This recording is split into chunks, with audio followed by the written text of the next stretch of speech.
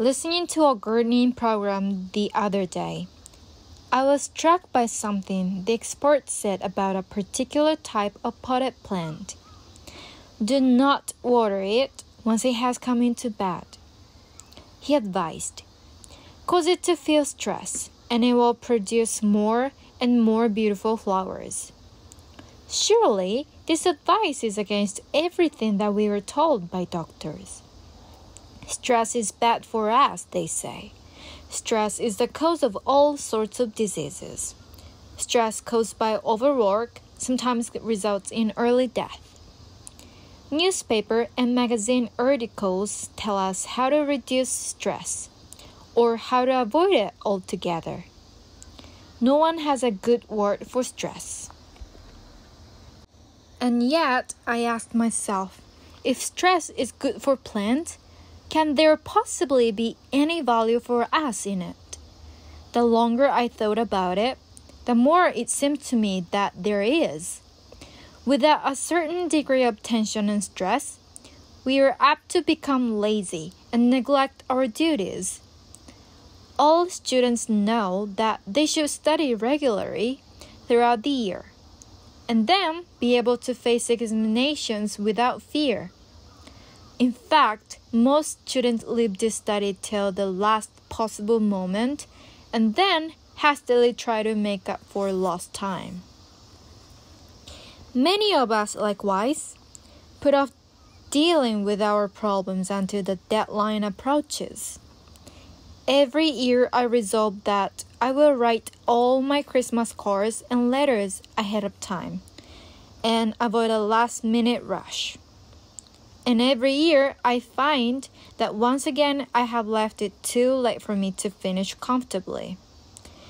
Only when the tension increases do I start working seriously to get the job done.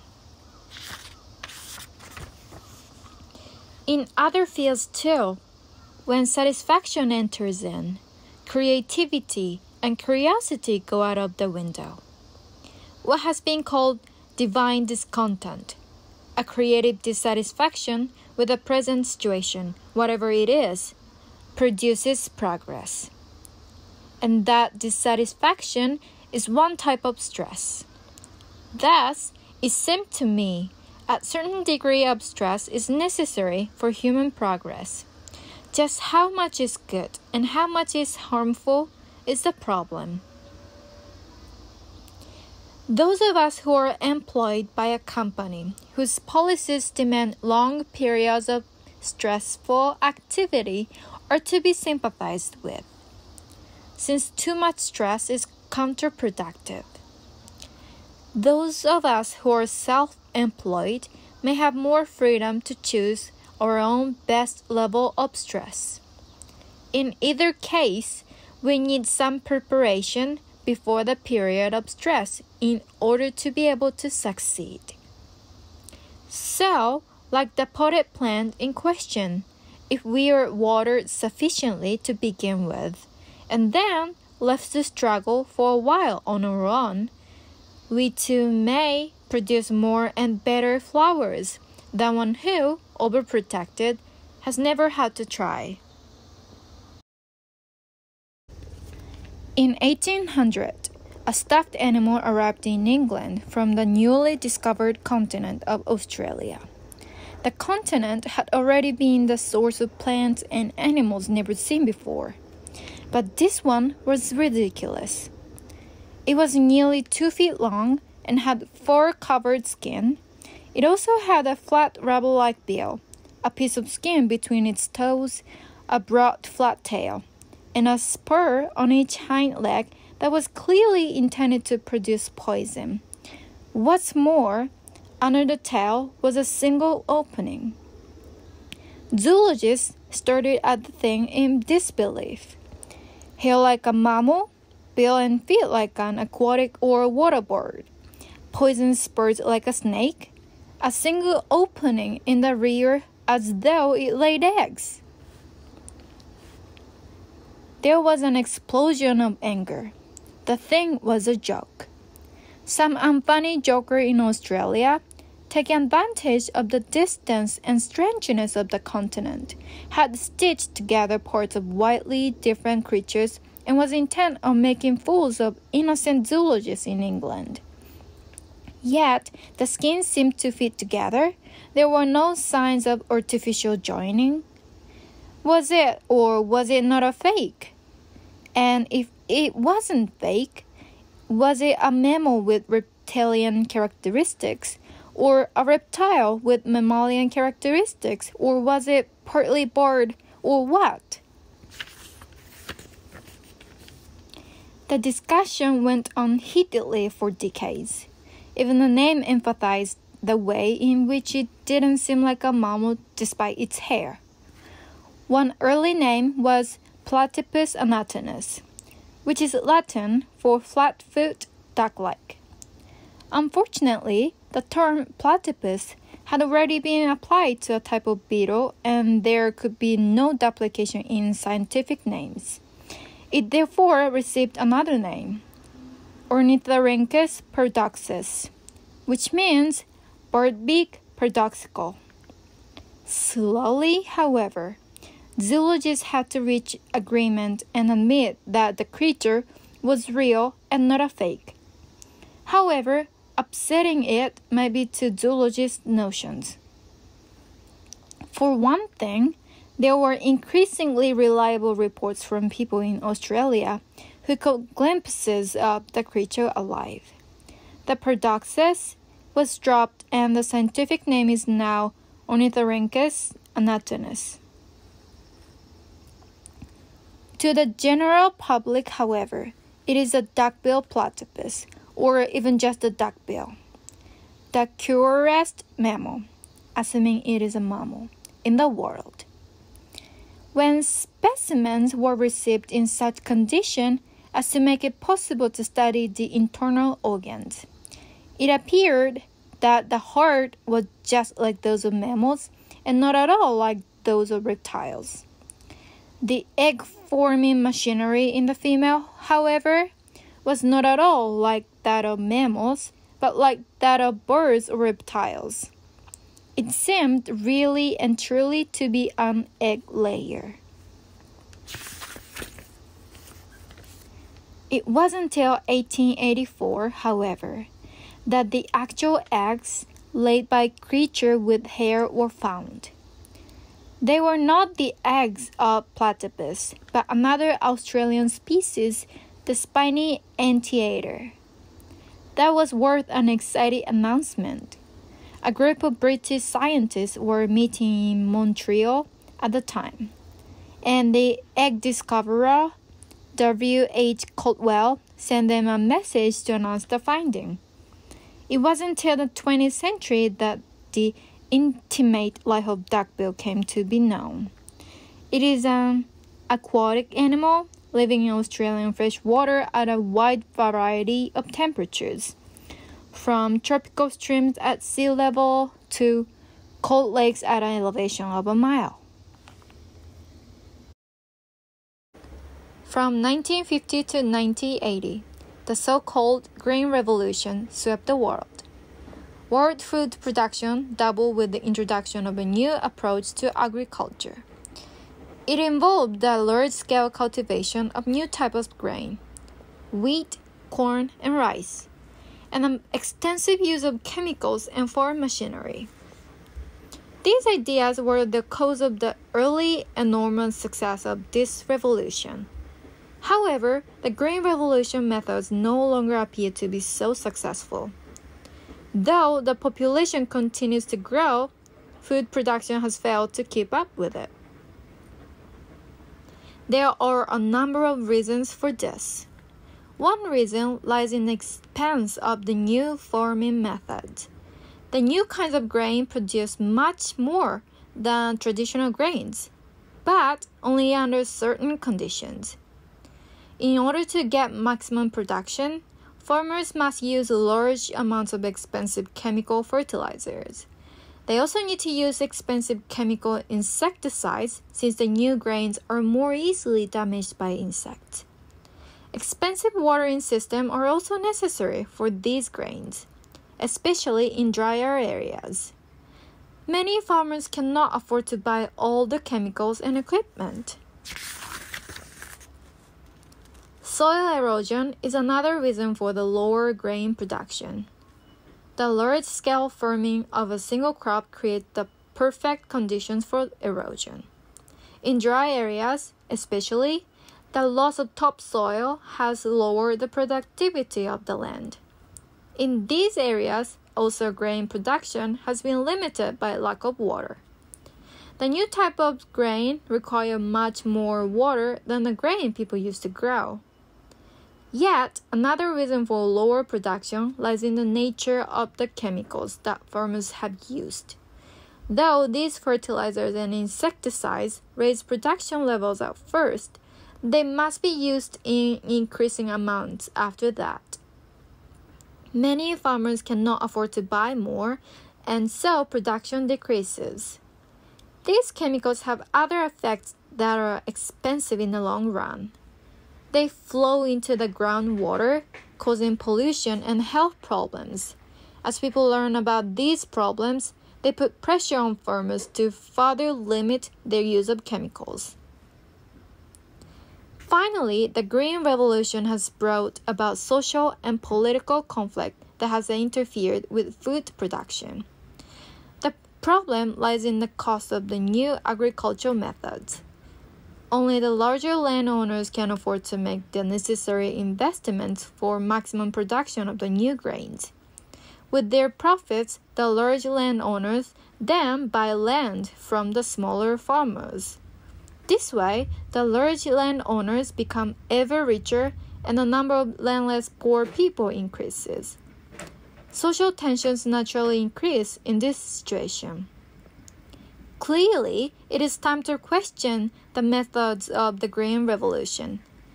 Governments and farmers need to look at the overall picture and long-term effects. They need to find new methods that will better meet the needs of the world's hungry people and that will also be less harmful. It's interesting how much email affects our personal space. While some businesses have replaced much inter-office phone communication with email, most users see email as a medium that protects their private space far more than the telephone. Email gives us a freedom to communicate on our own terms. It's possible for us to communicate without allowing anyone to hear our voice or see our face. While email offers personal privacy, it also enables us to start a conversation with people we aren't acquainted with. We send emails to people we would rarely telephone or request to see face to face. Of course, the people we send messages to have the option to respond at their own convenience, or not at all. There's a growing tendency to make email addresses, but not phone numbers, public. This practice is a result of the increasing acceptance of email as a form of direct contact, even with well-known people we usually couldn't approach in person. If there is no voice to hear and no face to see, many email users become very open about the information they are willing to reveal online. The lack of visual and auditory signals greatly increases the amount of information speakers are willing to let others know about themselves. People write things in emails they will not want to say in a face-to-face conversation or on the telephone. An important point is the degree of exposure a person perceives. Investigators in one study demonstrated that even seeing yourself reduces your sense of privacy. In the experiment, participants were asked to comment either on intimate or non-intimate topics while sitting alone in one of two rooms and speaking into a microphone. One room had bare walls, the other contained a large mirror. When discussing intimate topics, participants in the mirrored room were less likely to enjoy the task, had the longest times before answering questions, gave the shortest answers, and gave less intimate information than those who couldn't see themselves. Thus, the more we keep our personal details private, the more likely we are to speak our minds.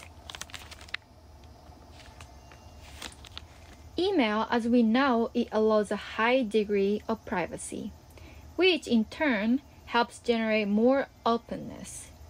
There are continuing reports from parents about email communication with their children who have left home for college. Sons and daughters who had little to say to their parents while still in high school, who even now rarely write or phone home, commonly email just to chat. Similarly, research on the role of computers has shown that people offer more accurate and complete information about themselves when answering questions using a computer than when answering the same questions on paper or through a face-to-face interview.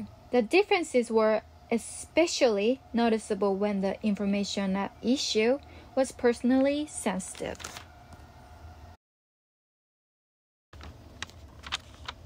Until recently, Kovalam, a small fishing village in India's Kerala state, could not keep up with its rising popularity. Attracted by clean beaches, friendly people, and a relaxed way of life, visitors from as far away as Europe began coming in large numbers to the region in the mid-1960s.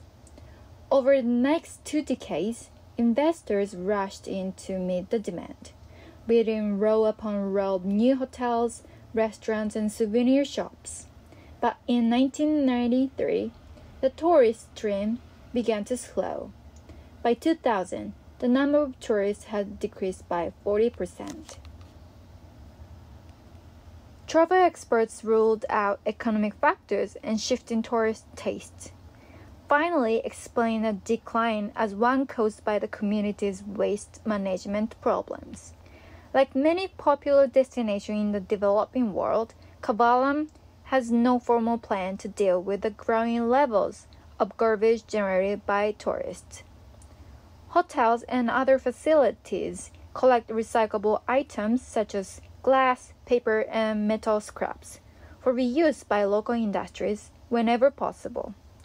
The less desirable items, plastic bottles, and even uneaten food, for example, simply pile up in towering mounds or are dumped into nearby streams, posing the risk of serious disease.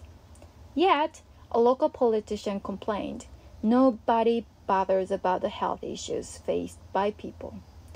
Everybody wants Kovalam Beach to be clean just so it can get more business. These problems are not unique to Kovalam. Increasingly, developing countries are turning to tourism as a way to diversify their economies, stimulate investments, and create earnings. Tourism is one of the world's least regulated industries. This has implications for communities and cultures around the world. Hotels, tourist transport, and related activities consume huge amounts of energy, water, and other resources, and they produce pollution, often in destinations that are unprepared to deal with these impacts.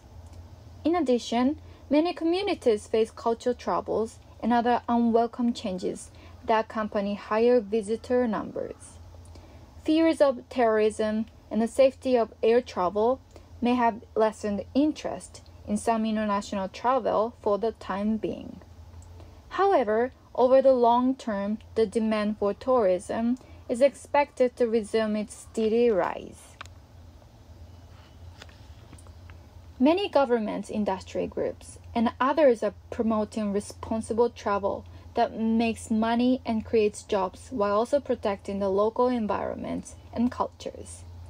While it does succeed in some circumstances, this kind of environmental responsible tourism can produce many of the same problems as ordinary tourism, including the creation of waste.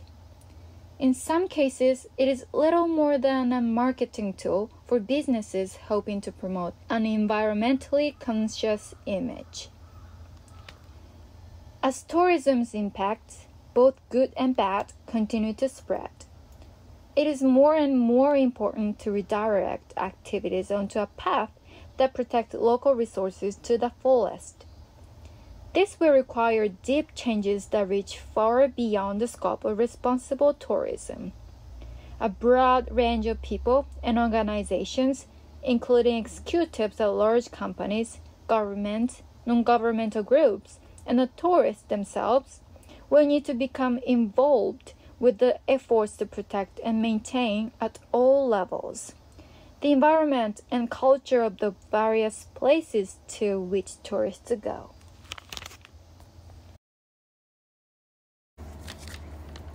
How often do we say, "Of course I believe it. I saw it with my own eyes." But can we really be so sure what it is that our eyes tell us? For example, take the simple question, how big is the moon? Could any of us make a good estimate of the moon's size if we have not read what astronomers tell us about its diameter? What does looking at the moon or any other object tell us about its real size? What do we mean by real size or real shape, or other appearance for that matter?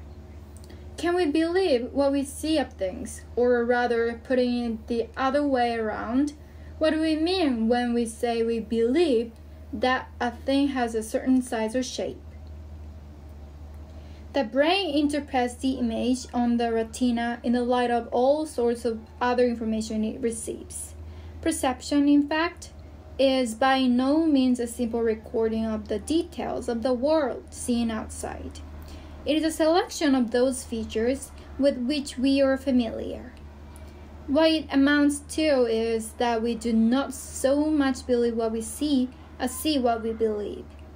Seeing is an activity not only for our eyes, but of the brain, which works as a sort of selecting machine. Out of all the images presented to it, it chooses for recognition those that fit most closely with the world learned by past experience. I want to give a few more examples to show how what the brain has learned influences a process we call seeing things. Seeing, they say, is believing. But is it? An arrangement can be made in such a way that a person looks through a peephole into a bare corridor, so bare that it gives no clues about distance. If you now show him a piece of white paper in the corridor and ask how large it is, his reply will be influenced by any suggestion you make as to what the piece of paper may be. If you tell him that the particular piece of paper is a business card, he will say that it is quite near. Show him the piece of paper at the same distance and tell him that it is a large envelope, and he will say that it is farther away. On the other hand, if you show a very large playing card, say a queen of spades, he will say that it is very close. And if you show a tiny one, he will say it is a long way away. Because you see, playing cards are nearly always of the standard size. In fact, the size of things we perceive depends upon what we otherwise know about them. When we see a car from far away, its image on the retina is no bigger than that of a toy seen near. But we take the surroundings into consideration and gives its proper size. If Yusuf K. Hamid came down with a grave illness requiring expensive medical treatment, he could afford it. Hamid controls the third largest pharmaceutical company in India and owns acres of invaluable real estate in Bombay. God has been kind, he says. But for millions of people, the opposite is the case. And 19 months ago, Hamid did something remarkable for them. At a European Commission medical meeting in Brussels, he expressed the conviction that no company should be allowed in oligopoly on life-saving drugs, and then proceeded to destroy one of the most outrageous of them, all by offering to sell anti-AIDS drugs at a small percentage of the going price. As a result, developing countries are starting to get the drug cocktail that has saved thousands of lives. We have an epidemic on our hands, insists Hamiet. How can you justify selling something that costs $200 for $10,000? What Hamiet did was to cut through the selfish arguments of Western drug companies that put shareholders' interests before the lives of millions. Indian pharmaceutical companies, including Hamiet's Cipla, have an advantage. It's legal in India to copy a medicine designed abroad and put it on the local market, as long as the companies can prove they use a different manufacturing process. But they can't export to countries with stricter patent laws. When Hamiet went to Brussels in 2000, a year's treatment with AIDS cocktail cost a patent $10,000 to $12,000. Western countries holding the patients insisted they had to earn back their original research and development expenses. Hamiet said it was time the victims got treatment regardless of the patent issues, and offered to sell his cocktail for $800 to $10,000 per year. A few weeks later, he lowered the price to $600 for government purchases. Today, Thailand and Brazil have begun manufacturing and selling the AIDS cocktail. Last month, Cipla won World Health Organization approval to market the AIDS drug wherever local governments agreed to allow its sale. Hamiet is proof you can do well by doing good. The anti-AIDS cocktail he sells sustains lives while helping maintain his own high standard of living. Hamiet, who earned his doctorate in chemistry from the University of Cambridge, considers the AIDS battle part of a border campaign to maintain India's loose patent regime. India's patent laws are supposed to meet World Trade Organization standards if the country ratifies the WTO's Intellectual Property Treaty. Hamiet says that could make his people very helpless against profiteering drug companies, and India has an estimated 4 million HIV-positive cases. Hamiet has the fight of his life ahead on his own turf. コメントが嬉しかったので急遽作ってます。Okay. There is a large amount of evidence which shows that people believe words to have magic powers. This is most easily illustrated with those very special words, people's names. In the traditions of modern Ethiopia, the real name of a child is concealed to prevent the child from being influenced magically through the use of the name. It is believed that knowledge of the name gives power over the person who bears that name. Beliefs of this type are widespread throughout the world. In Borneo, for example, the name of a sickly child is traditionally changed so that the spirits tormenting it will be deceived and leave the child alone. The spirits, apparently, can recognize people only by their names, not through other characteristics. An extreme example was reported by the early explorers in the Marquesas Islands. There, it was possible for two people to exchange names as a sign of mutual respect. But this exchange of names also involved an exchange of responsibilities, obligations concerning the family, friends, and even enemies went with the change of name. A man might even be expected to go to war because of the responsibility to his new name. In some cultures, the use of a particular name is an offense. In Imperial China, for instance, it was a crime to use the name of a reigning emperor. This could provide problems when the emperor's name was also a common word. If this occurred in an English-speaking country today, where the emperor's name was Bill, it would be illegal to talk about a bill from the electricity company, a bill before a parliament, or the bill of a bird. Similar prohibitions are found among the Zulus. There, a woman is not allowed to utter the name of her husband or the names of his parents. Similar kinds of constraints can apply to the names of things, as well as to the names of people. It is fairly common to find a taboo against the use of the name of a powerful animal, such as a bear, tiger, or crocodile.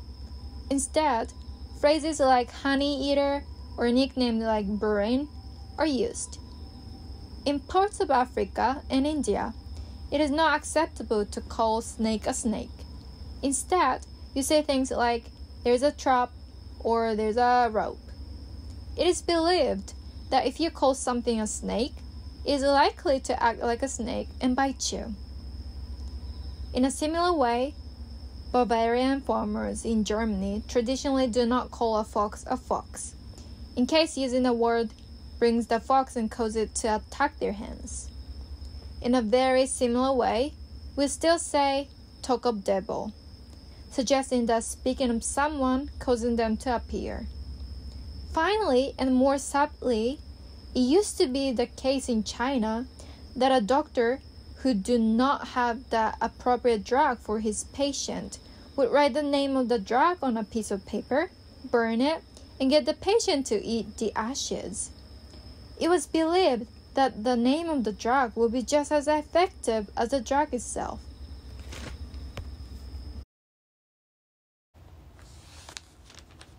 David Greybeard first showed me how fuzzy the distinction between animals and humans can be. 40 years ago, I befriended David, a chimpanzee, during my first field trip to Gombe in Tanzania. One day, I offered him a nut in my open palm. He looked directly into my eyes, took the nut out of my hand, and dropped it. At the same moment, he gently squeezed my hand as if to say, I don't want it, but I understand your motives. Since chimpanzees are thought to be psychologically close to humans, researchers use them as test subjects for new drugs and vaccines. In the labs, these very sociable creatures often live isolated from one another in 5x5-foot cages, where they grow bad-tempered and sometimes violent. Dogs, cats, and rats are also kept in poor conditions and subjected to painful procedures. Many people will find it hard to sympathize with rats, but dogs and cats are a part of our lives. 10 or 15 years ago, when the use of animals in medical testing was first brought to my attention, I decided to visit the labs myself. Many people working there have forced themselves to believe that animal testing is the only way forward for medical research. Once we accept that animals are capable of feeling, is it ethical to use them in research? From the point of view of the animals, it is quite simply wrong. From our standpoint, it seems ridiculous to equate a rat with a human being. If we clearly and honestly believe that using animals in research will, in the end, reduce massive human suffering, it will be difficult to argue that doing so is unethical. How do we find a way out of this dilemma? One thing we can do is change our way of thinking. We can begin by questioning the assumption that animals are essential to medical research. Scientists have concluded that chimpanzees are not useful for AIDS research because even though their genetic makeup differs from ours by about 1%, their immune systems deal much differently with the AIDS virus. Many scientists test drugs and vaccines on animals simply because they are required to, by law, rather than out of scientific merit. This is a shame because our medical technology is beginning to provide alternatives. We can perform many tests on cell and tissue cultures without needing to harm animals. Computer simulations can also cut down the number of animal tests we need to run. We aren't exploring these alternatives vigorously enough. 10 or 15 years ago, animal rights activists reported to violence against humans in their efforts to break through the public's terrible indifference and lack of imagination on this issue. This extremism is counterproductive. I believe that more and more people are becoming aware that to use animals thoughtlessly, without any anguish or making an effort to find another way, diminishes us as human beings. It is worth looking at one or two aspects of the way a mother behaves towards her baby. The usual fondling, cuddling, and cleaning require little comment, but the position in which she holds the baby against her body when resting is rather revealing. Careful American studies have disclosed that 80% of mothers cradle their infants in their left arms, holding them against the left side of their bodies. If asked to explain the significance of this preference, most people reply that it is obviously due to the fact that more mothers are right-handed. By holding the babies in their left arms, the mothers keep their dominant arm free for manipulations. But a detailed analysis shows that this is not the case. True, there is a slight difference between right-handed and left-handed females, but not enough to provide an adequate explanation. It emerges that 83% of right-handed mothers hold the baby on the left side, but then so do 78% of left-handed mothers. In other words, only 22% of the left-handed mothers have their dominant hands free for actions. Clearly, there must be another less obvious explanation. The only other clue comes from the fact that the heart is on the left side of the mother's body. Could it be the sound of her heartbeat is the vital factor? And in what way? Thinking along these lines, it was argued that perhaps during its existence inside the body of the mother, the growing embryo becomes fixated on the sound of the heartbeat. If this is so, then the rediscovery of this familiar sound after birth might have the calming effect on the infant, especially as it has been thrust in a strange and frighteningly new world outside. If this is so, then the mother, either instinctively or unconsciously, will soon arrive at the discovery that her baby is more at peace if held on the left against her heart than on the right. This may sound strange, but tests have been now carried out which reveal that it is nevertheless the true explanation. Groups of newborn babies in a hospital nursery were exposed for a considerable time to the recorded sound of a heartbeat at a standard rate of 72 beats per minute. There were 9 babies in each group, and it was found that one or more of them was crying for 60% of the time when the sound was not switched on, but that this figure fell to only 38% when the heartbeat recording was thumping away. The heartbeat groups also showed a greater weight gain than the others, although the amount of food taken was the same in both cases. Clearly, the beatless groups were burning out a lot more energy as a result of vigorous actions of their crying. Humans have long conceived conflicting sentiments about sleep. We want it, enjoy it, and despair when we can't get enough of it. Yet, we also have a fear of getting too much. Napoleon recommended 6 hours of sleep each night for a man, 7 for a woman, and 8 for a fool. Why do we need sleep, and how much of it should we get? Scientists are beginning to answer the questions and believe that humans sleep for different reasons than other animals. In experiments, mice have been shown to suffer physically from lack of sleep. After a few days, they begin to lose weight, although they eat a lot. After 14 days, they die.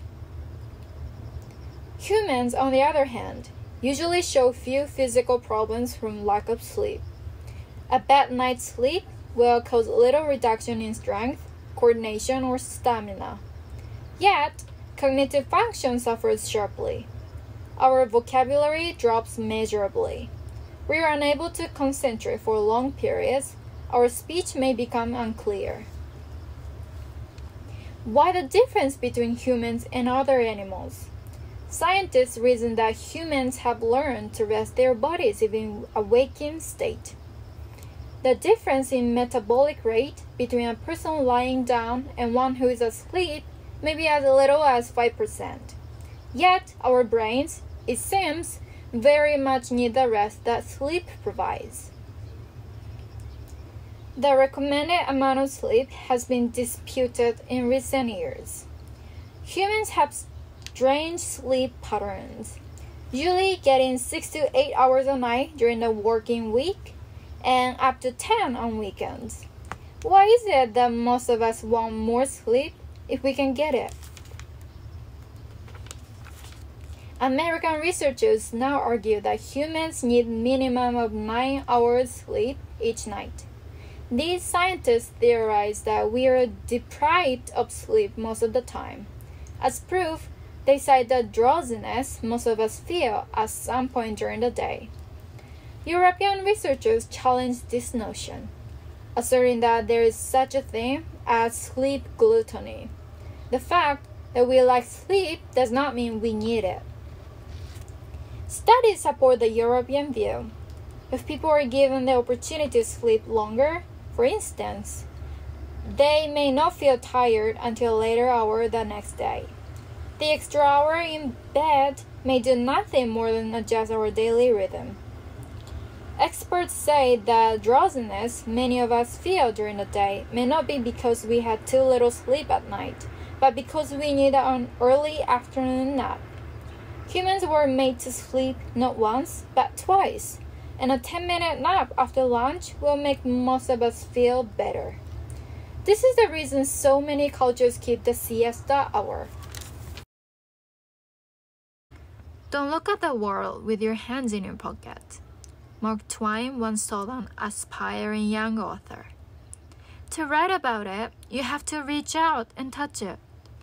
I thought of this advice when I visited Robert Burnett, former executive director of the American Foundation for the Blind. Burnett was blinded at the age of 14 in an accident. As we chatted, he noticed, I don't know how, that I was gazing at a life-size bronze head of Helen Keller, which he keeps near his desk. Feel it with your hands, he told me. I ran my fingers over the cool metal. Now, does it look any different? Burnett asked. The difference was surprising. The sculpture now had weight, depth, shape, and character which had escaped my eyes. Touch is more than a substitute for vision, Burnett said. It reveals qualities other senses can't even suggest. One of the greatest mistakes people make is thinking you have to be blind to enjoy it. Learning to develop the sense of touch is something like making your other senses secondary. In seeing with the eyes alone, we are limited to what is immediately in front of us. Touch along with vision enables us to see something as a whole. Awareness of touch can bring a new feeling to the most commonplace experiences. I have just touched my dog, wrote the young Helen Keller in her diary. He was rolling on the grass with pleasure in every muscle and limb. I wanted to catch a picture of him in my fingers, and I touched him lightly as wood cobwebs. But, to my surprise, his body turned towards me and moved into the sitting position, and his tongue gave my hand a lick. He pressed close to me as if he intended to put himself into my hand. He lapped in it, with his tail, with his paw, with his tongue. If he could speak, I believe he would say with me that paradise is attained by touch. The sense of touch is capable of extraordinary development. Expert millers can recognize any grade of flour by rubbing a little between thumb and forefinger. A cloth expert can identify the coloring used in the cloth by the difference it makes in the texture. The blind botanist John Grimshaw Wilkinson learned to distinguish more than 5,000 species of plants by touching them lightly with his tongue. We are aware today of how important touch is to complete understanding of anything. And there are now museums that instead of old "don't touch" signs, offer children the chance to touch, to feel the roundness of the sculpture, the beautiful balance of an Inca picture, and the rough iron of an early New England kettle. Visitors to the Brooklyn Children's Museum are encouraged to pick up and handle the object on display in every exhibit. If they can't touch the things, says Mika Kalm, the museum's senior instructor of anthropology, it is no different from watching a movie or TV show. Maybe, as we all aim to enlarge the range of our impressions, our motto should be "Do touch." All of us, almost daily, experience the mobility of our world. We could be in Tibet tomorrow, and not only our bodies, but also our minds are traveling at the speed of light. Global communications have made us all virtual neighbors and taught us tolerance. 2 generations ago, there were no roads in Nepal. Now, the information superhighway and English language paths run through the tea houses of the Himalayas. Yet, even as we enjoy the opportunities of the borderless economy and the varieties of world music and our ability to appreciate the cultures of the world in our living rooms, we fail sometimes to consider where we are going or what we might be losing. To be rooted, wrote the philosopher Simone Weil, is perhaps the most important and least recognized need of the human soul. And in our dawning age of rootlessness, we tend to speed into the future without counting the bends in the road. One problem, of course, is that everything is happening so quickly. 5 years ago is ancient history now. And yesterday, scarcely, prepares us for today. We have no previous examples to guide us. The classical poets Homer and Virgil sang of travelers, but no one's crossing 11 time zones before noon. And nomads have always traveled across the earth, but on foot and in tune with the rhythm of the seasons and tradition. A new age of mobility means a new age of homesickness, and that is for those of us lucky enough to have a home. All of us are time travelers now, able to fly in less than a day from the 21st century, downtown Tokyo for example, to the 13th, Bhutan, where customs, houses and customs are maintained in strict medieval style. Tonight, we can fly into the depth of the opposite season, or into the arms of a family we haven't seen for 20 years.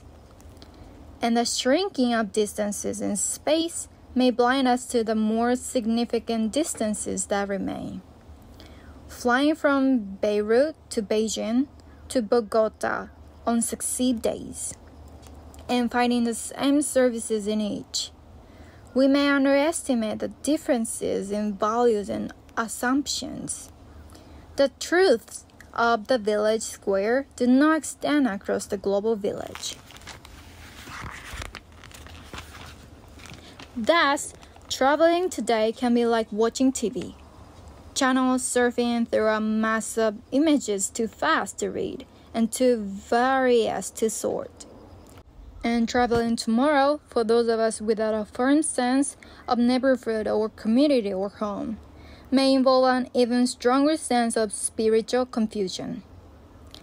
Our values, like our bodies, may be up in the air or lost in space.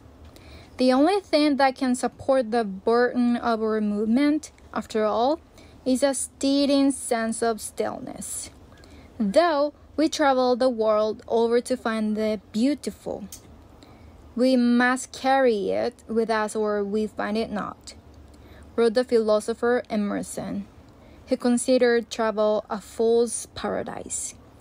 The same is even truer of our sense of destination or home.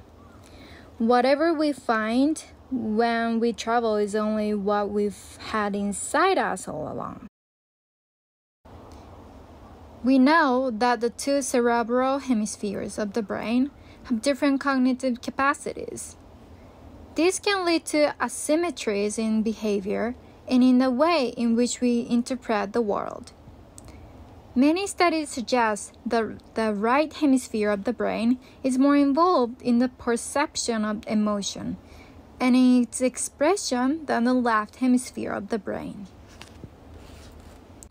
In relation to language, the right hemisphere of the brain is better at interpreting the emotional tone of voice in speech. A typical experiment illustrates this. It uses some sentences with a happy message like, "She won a prize," or "The sun is shining." Other sentences are less cheerful. "He lost all his money gambling," or "It is raining very heavily." And yet, other sentences are neutral with no particular emotional content.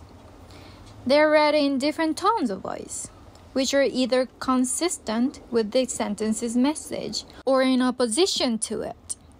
Although, in principle, to lose money gambling is unpleasant, if it had happened to a great enemy, it might nevertheless induce some sensation of pleasure. And it is possible to read the sentence, "He lost all his money gambling," in a cheerful tone of voice. Similarly, some Californians have an unusual enthusiasm for rain, and it is possible to read the sentence, "It is cold and rainy," in a cheerful tone of voice. Subjects are asked to categorize the emotional content of the sentence, both in terms of the message that is conveyed and the tone of voice. Two sentences are presented at the same moment. One played to the right ear and one played to the left ear in a listening setup. Since the connections that the left ear makes with the right hemisphere are stronger than the connections the right ear makes with the right hemisphere, any bias towards superior judgments from the left ear is taken as evidence of increased right hemisphere involvement in the task. In this kind of experiment, the left ear is better at making judgments about the tone of voice, whereas the right ear is better at judging verbal content. Brain-damaged patients who have sustained injuries to the right hemisphere have difficulty in making such interpretations of emotional mood from speech. Their language and communicative systems appear relatively normal in terms of being able to say roughly what they want to say. But the content of their speech is often emotionally flat, lacking its previous variation, and modulation is sounding rather dull. In fact, it is suggested that the more creative elements in language are absent. Some of the connotative associations of language may be influenced by the right hemisphere.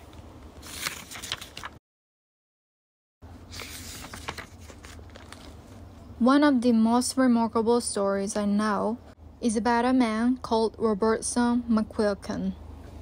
As a young man, he dreamed of becoming the president of Columbia Bible College in Columbia, South Carolina. He adored his father, who had held this position, and he hoped to take his father's place someday. Robertson McQuilkin's dream came true. One day, he did become the president of the Columbia Bible College. When he became the president, He was convinced that he was called by God and was worthy of that position. Dr. McQuilkin served as president of the college for a number of years, and he did very well and was respected and loved by many people. Then, one day, this man realized he had a tragedy on his hands. His wife began to show the symptoms of Alzheimer's disease. She became worse in a short time, and in a matter of months, she was in a terrible situation. She not only lost her memory of much of their life together, but she was unable to even recognize him. She lost all awareness that he was her husband. Robertson McQuilkin made his decision. He resigned the presidency of the college so he could give full-time care to his wife. Without hesitation, he walked away from his job as an act of love for her. There were some realists who told him there was no meaning in what he was doing. Anybody could take care of his poor wife, they told him, but not anybody could be president of the college. And after all, she didn't even recognize him when he came in the room to help her. Then there were some religious people who said he was walking away from what God called him to do. He was letting his personal concern for his wife interfere with his more important social responsibility, they said. The man's answers were magnificent.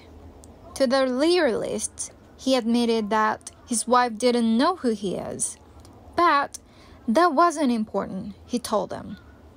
The really important thing was that he still knew who she was, and furthermore, he let them know that he recognized in her now forgetful self the same lovely woman he had married those many years ago.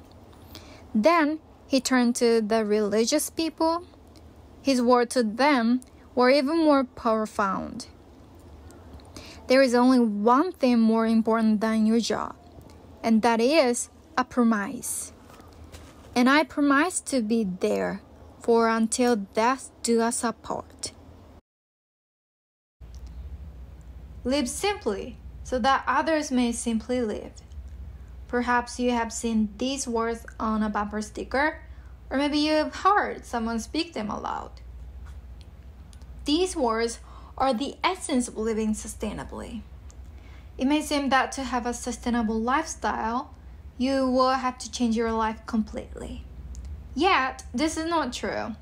You can begin to create a sustainable lifestyle very easily. You can choose a simpler lifestyle by reducing your energy and material consumption.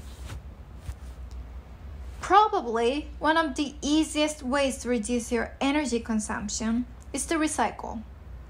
The amount of energy saved by recycling one glass bottle will light a 100-watt light bulb for 4 hours. Not only does recycling save energy because new bottles need not be manufactured, but it also saves natural resources and reduces the amount of garbage that must be carried and dumped into landfills. You can recycle many materials, including glass, most plastics, cardboard, white paper, newspaper, aluminum cans, tin cans, grocery bags, and magazines. Many cities have organized curbside pickup for recycling. If this program does not exist in your area, you can take your recyclable materials to recycling centers. Buying products made from recycled materials is as important as recycling waste. Some products made from recycled waste include writing paper, greeting cards, packaging materials, tissue boxes, and plastic containers. By choosing products made from recycled materials, you've completed the recycling cycle. Sustainable living also includes your choice for mode of transportation. Choose to take public transportation, ride a bike, or carpool as your main method of transportation. Now is the time to develop an environmentally conscious approach to transportation that may establish a lifelong pattern. Alternative transportation will not only save energy, but it will also reduce the amount of pollution released into the atmosphere and relieve traffic congestion. The food you choose to eat can also reduce energy use and material impact on the environment. If you choose to eat foods that are lower on the food chain, you decrease the energy cost of producing the foods. You may decide to eat less meat or to eat more foods grown organically. You probably cannot immediately implement most of the steps outlined above. However, this you can do right now. Look around the area where you are currently sitting. Notice how much energy is being wasted on lights or other appliances that may be running needlessly. What can you do about it? Remember to turn off electrical appliances and lights that are not in use. Starting about 1 million years ago, there was an increase in the growth of the human brain. It expanded at first at the rate of 1 cubic inch every 100,000 years. Then, the growth rate doubled. It doubled again, and finally, it doubled once more. 500,000 years ago, the rate of growth hit its peak. At that time, the brain was expanding at a rate of 10 cubic inches every 100,000 years. No other organ in the history of life is known to have grown as fast. What pressures generated the explosive growth of the human brain? A change of climate that set in about 2 million years ago may supply part of the answer. At that time, the world began to enter into a great ice age, the first on the planet in hundreds of millions of years.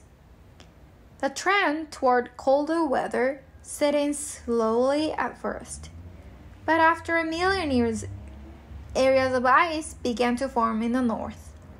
They thickened into glaciers as more snow fell, and then the glaciers joined together into great sheets of ice, as much as 2 miles thick. When the ice sheets reached their maximum extent, they covered 2/3 of the North American continent, all of Britain, and a large part of Europe. Many mountain ranges were buried entirely. So much water was locked up on the land in the form of ice that the level of the Earth's oceans dropped by 300 feet. These events occurred precisely at the same time as the period of most rapid expansion of the human brain. Is this significant or is it accidental? The movements of humans in the last million years provide a clue to the answer. At the beginning of the Ice Age, humans lived near the equator, where the climate was mild and pleasant. Later, they moved northward. From their birthplace in Africa, they moved up across Arabia, and then turned to the north and west into Europe, as well as eastward into Asia. When these early movements took place, the ice still only covered the lands in the far north. But 800,000 years ago, the ice moved southward until it covered large part of Europe and Asia. Then, for the first time, humans encountered the bone-chilling, freezing winds from the cakes of ice in the north. The climate in southern Europe had a Siberian coldness then, and summers were nearly as cold as European winters are today. In those difficult times, resourcefulness and inventiveness must be of great value. Which individual first thought of stripping the fur from dead animals to wrap around his body? Only by such inventive, imaginative acts could human beings survive a cold climate. In every generation, the individuals with strength, courage, and creativity were the ones more likely to survive the Ice Age. Those who were less resourceful fell victim to the climate and their numbers were reduced. The Ice Age, winter was the greatest challenge that humans had ever faced. They were naked and defenseless against the cold, as some little mammals have been defenseless against the dinosaurs 100 million before. Facing the pressures of the hostile world, both those mammals and humans were forced to live by their wits, and both became, in their time, the most intelligent animals of the day. The rapid shrinking of the Arctic ice cap is threatening the world's polar bear population. Scientists have warned. Studies suggest the decline in the thickness and extent of the ice cap is causing the deaths of hundreds of bears a year. The total polar bear population is estimated at only 25,000. Many spend long periods trapped on land where they find it hard to feed rather than on ice, while young bears are dying in dens that melt and collapse. Research by Dr. Peter Wadhams shows that the summer ice now averages just 9 feet in thickness compared with 16 feet 20 years ago.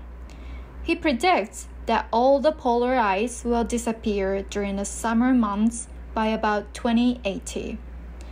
However, the bears will suffer disastrous declines long before them. Around Hudson Bay in Canada, the increase in warmth has forced bears onto land when the ice melts from July to October. In recent years, however, the return of the ice has been delayed by up to a month, leaving dozens of underweight and hungry bears roaming on the beaches waiting for its return.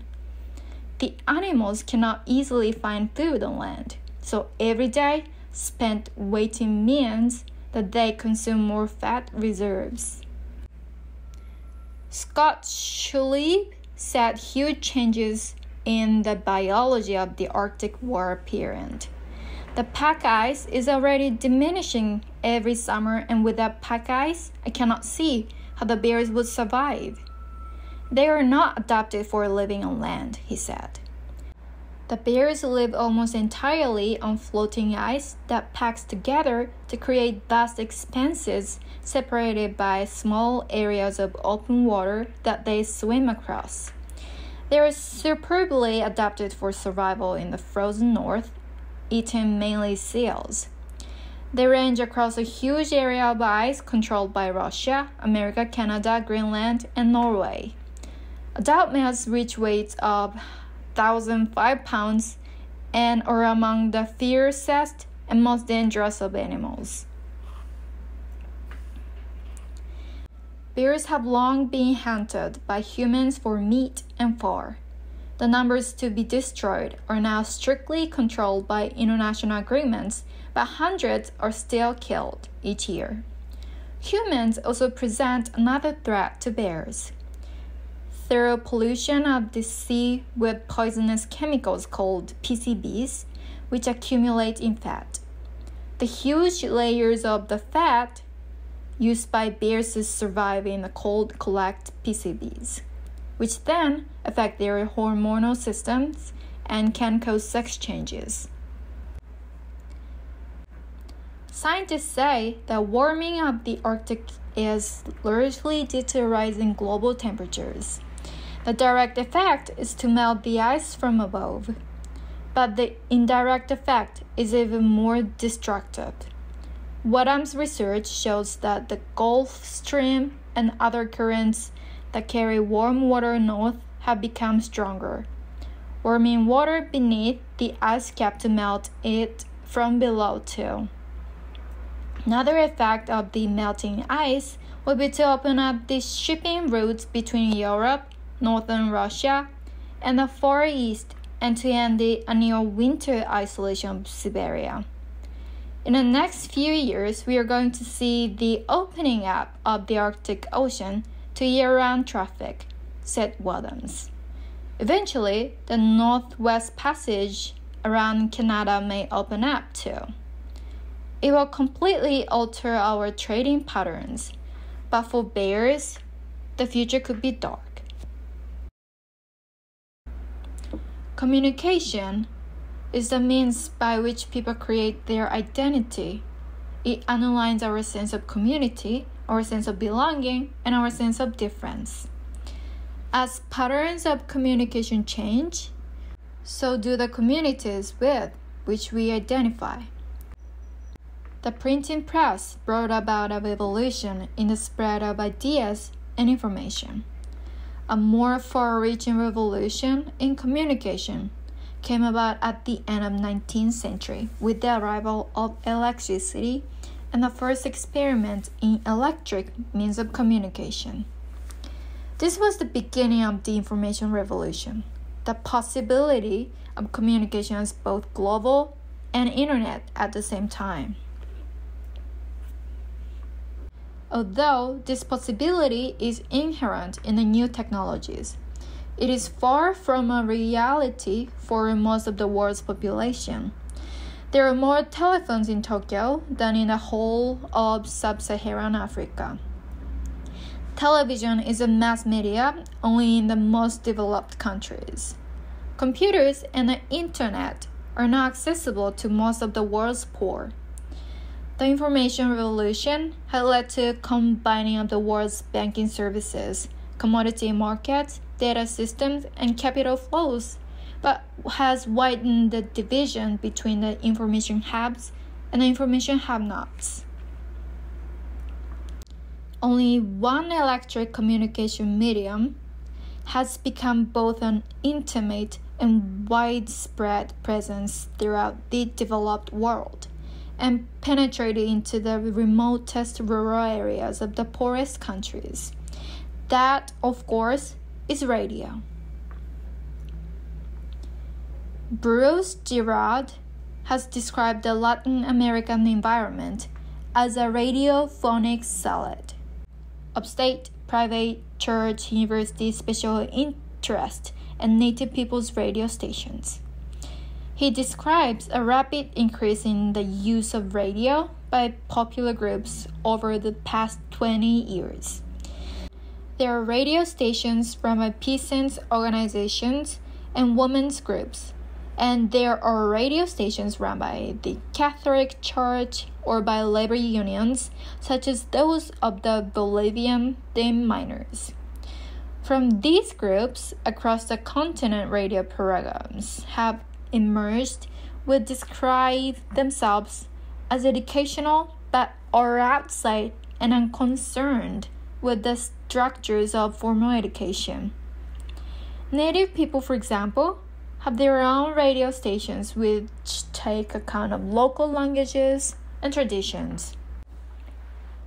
Next to spoken language itself, radio is the easiest medium to use for learning and teaching. It is the most worldwide medium available, and it's cheap and straightforward to set up. It potentially offers a bridge between the vast knowledge resources available through the internet and the millions of people who have access to no other means of electric communication. Community radio groups are already exploiting this opportunity through internet-based news and information services such as the Latin American radio news agency Pulsar. An inclusive, more equal, and more democratic society requires an inclusive and more open communications environment, which together we can call a communicative democracy. One element in the communicative democracy must be popular and open access to the media of mass appeal, and radio is the most suitable medium. 長文500 20言語の持つ制約 Language serves many functions. Certainly, one of its most common and most important purposes is to help us describe various phenomena, such as events, situations, and people. What is it? Another purpose is to evaluate these same phenomena. Is it good or bad? Typically, we consider descriptions to be objective, whereas we consider evaluations to be subjective. But is the distinction between objective description and subjective evaluation a clear one? The answer, in the vast majority of cases, is no. Why? Because words both describe and evaluate. When we attempt to describe something or someone, the words we use almost always carry values. In that, they reflect our own personal likes and dislikes. Thus, our use of any particular term serves not only to describe, but also to assert what is desirable or undesirable to us. This problem is not so prevalent in the physical sciences as compared to the social sciences. Let's take as an illustration the term cold and hot. In the field of physical sciences, both terms refer, in a relatively neutral sense, to the rate of molecular vibrations, or temperature. The liquid is very cold, or the liquid is very hot. When we use these same terms to describe an individual, however, they take on a distinctly evaluated meaning. The person is very cold, or the person is very hot. What are the consequences of the evaluated bias of language? The words that we use can, with or without intention, become powerful instruments of change. In those instances where we are deliberately attempting to influence others to agree with our point of view, we intentionally select words that most persuasively communicate our values. In many cases, however, the process is unintentional. Our best attempts to remain neutral are restricted by the limits of language. When it comes to describing people, it is nearly impossible to find words that are empty of evaluating meaning. Incredible as it may seem, we simply don't have neutral adjectives to describe personality characteristics. And even if such words did exist, we still would be very likely to utilize the ones that reflect our own personal preferences. This also emphasizes the neutral influence of attitudes in language.